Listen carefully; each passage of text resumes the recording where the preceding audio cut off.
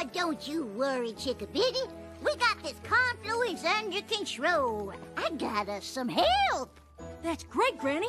Twilight and the others are too busy at the school to lend a hoof. We could sure use some more muscle. Who'd you get? Brayburn? Honeycrisp? Even better.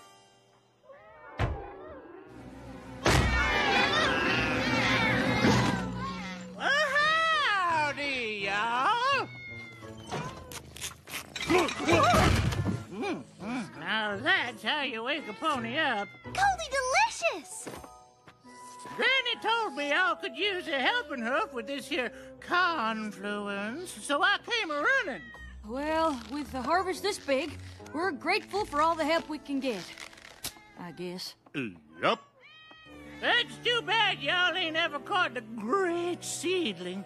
He'd granted you a perpetual harvest, Confluence or no.